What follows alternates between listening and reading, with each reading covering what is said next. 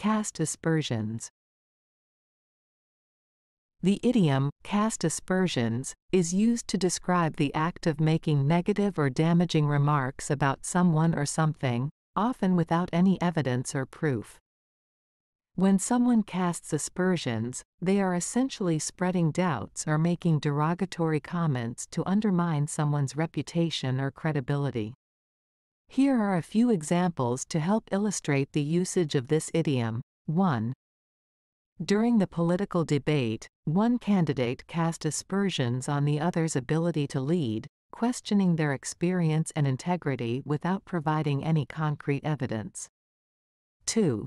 The journalist wrote an article casting aspersions on the company's ethical practices, suggesting that they were involved in illegal activities, despite having no solid proof. 3. Sarah's classmates often cast aspersions on her academic abilities, spreading rumors that she cheated on exams, even though she consistently earned top grades. 4.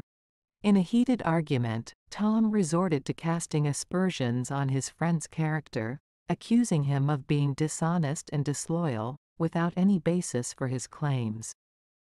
It is important to note that casting aspersions can be harmful and unfair, as it can damage someone's reputation or create a negative perception without any valid reasons.